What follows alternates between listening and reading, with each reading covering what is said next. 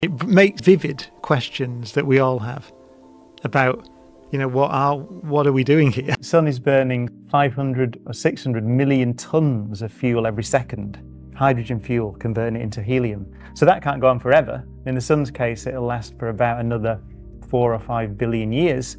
What is the most likely way that the world could end? The Earth will end, ultimately, as a cinder, because what's going to happen is that the sun, it'll grow as it gets older, and it'll swell up. It probably won't engulf the Earth, but it'll get close. The Earth will probably drift out because the sun will lose some mass. The Earth will end up toasted as a cinder, probably still orbiting the remains of the sun, which will be what's called a white dwarf star, which is just something that basically fades away.